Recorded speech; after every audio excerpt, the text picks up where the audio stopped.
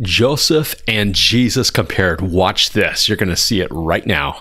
So he had a miraculous birth, right? Remember, Rachel was barren and suddenly she was able to have a child, and she was just filled with joy. And she was also Israel's most favored bride. This is his most favored woman, right? Just like Mary. He was the father's most favored son. In fact, that's why his brothers hated him so much, because they were envious. They were jealous of how much the father loved Joseph more than any other. And what happened? He was despised and rejected by his own. His brothers could not stand him. They hated him. He was sent out of Hebron by his father to go check on his brothers, right? Remember, Hebron means alliance or fellowship. Jesus was sent out of fellowship with the Father in heaven to come down and become a human just like us. Isn't that amazing? He humbled himself. His own conspired to murder him. Remember, his brothers saw him from far away. And even before he came near, his brothers conspired to murder him. We see the same picture with Jesus. Amazing. He was sold for pieces of silver. Jesus was sold for pieces of silver. In fact, both of them were the price of a slave. 20 pieces of silver was the price of a slave in Joseph's time. 30 pieces of silver was the price of a slave in Jesus' time. He was handed over to the Gentiles. We know that happened with Jesus as well, right? He was falsely accused. Remember, that woman accused him of rape and it was a lie. And he was sent down to the place of the condemned and tells the fate of the two prisoners that were condemned with him. Remember, the baker was cursed and he died, but the cupbearer, he was restored to the king to go back to the palace to work with the king and to serve the king again. And he had life. He was given life. And Joseph said it would happen in 3 days. Amazing. It shows a picture of the cross, the two that were crucified with Jesus. One lives and the other was cursed to death. Wow, this is amazing. He was raised up. Then Joseph was raised up out of that place of judgment, that dungeon, that place of the pit, and he was brought before the throne.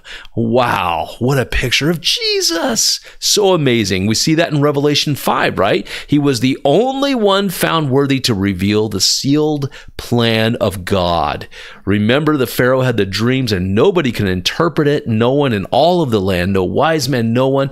But it was one man, Joseph, who was found worthy to reveal God's future plan, his secret plan, so to speak. And he was able to reveal it because it was God who did it. And it's just like with Jesus. He was the only one found worthy in Revelation 5 to take the scroll out of the right hand of he who sat on the throne.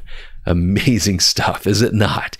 And then what happened? He who sat on the throne proclaimed that every knee had to bow to him except for he who sat on the throne. Every knee must bow. Every tongue confess that Jesus Christ is Lord. We see that same picture in Joseph's story. He was given a Gentile bride. Remember his bride, Asenath? She was a Gentile, and Joseph takes her in and becomes her husband, and she, the bride, like the bride of Christ, is mostly Gentile today, but this is going to change, guys. Watch this. And he gathered a great harvest before the 7-year time of famine, or the 7 years of Jacob's trouble, right? It was the time of Jacob's trouble. He sent his sons down to go get grain. It was in Egypt because of this famine that was over the whole face of the earth. It was all over the land, the whole face, the Bible says, of the earth.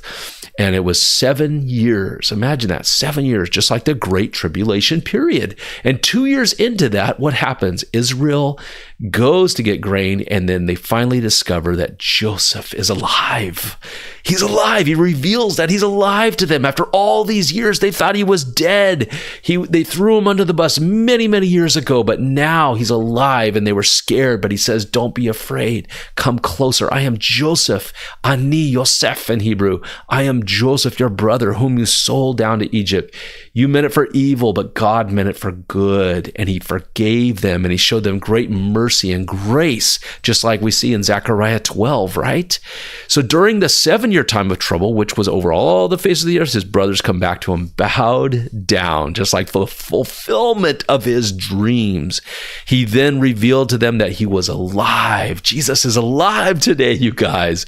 And he forgives them and he shows grace to them. Grace means getting something good that you don't deserve. He forgives them and he shows them amazing grace. Wow, so good. They wept together. That's like Zechariah 12. Remember, we see that. You could read that prophecy, and that each of the tribes of Israel, each of those 12 tribes, together weep with this Messiah that they see who was pierced. They will look on him whom they pierced, and they will weep as one weeps for a firstborn. Well, that speaks of Jesus. And here we're seeing the same thing in Joseph. He wept with each one of those brothers who were what? The 12 tribes of Israel. Amazing stuff.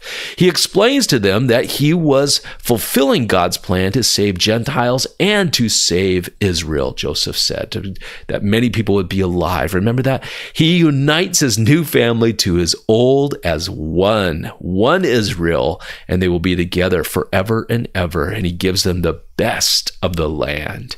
The best of the land. Does that not speak of Jesus? Who was described here, Joseph or Jesus? I would say both. And that's because God made Joseph's life a picture and a portrait, a tapestry, telling a story about this future Messiah. And it would happen, Joseph was 2,000 years before Jesus. And you're seeing the same story played out. Why did God do that? Because he wanted us to see his son, Messiah, the son of Joseph, who was talked about by many of the old sages and scribes of ancient Israel. They were expecting two Messiahs. One would be the suffering servant. The other one would be the king. Well, they got one Messiah, but two comings, the first coming and the second coming. And Joseph's story shows us that picture. In fact, he shows us the picture all the way through to the end. Isn't that amazing? I love that. I love how God did that. He gave us all of that. So I'm writing a new book right now. It's almost done. You can pre-order it on Amazon, or you can wait till it comes out. I'm going to keep the price really low. You can get paperback, hardcover, or you can watch it on Kindle, the e-version if you'd like. But hey, if you want to see more videos like this, click this playlist right here, How to Find Jesus in the Old Testament, and you will see all of them, and you will be blessed by it. So click this playlist right here, and don't forget to subscribe as well. Love you guys.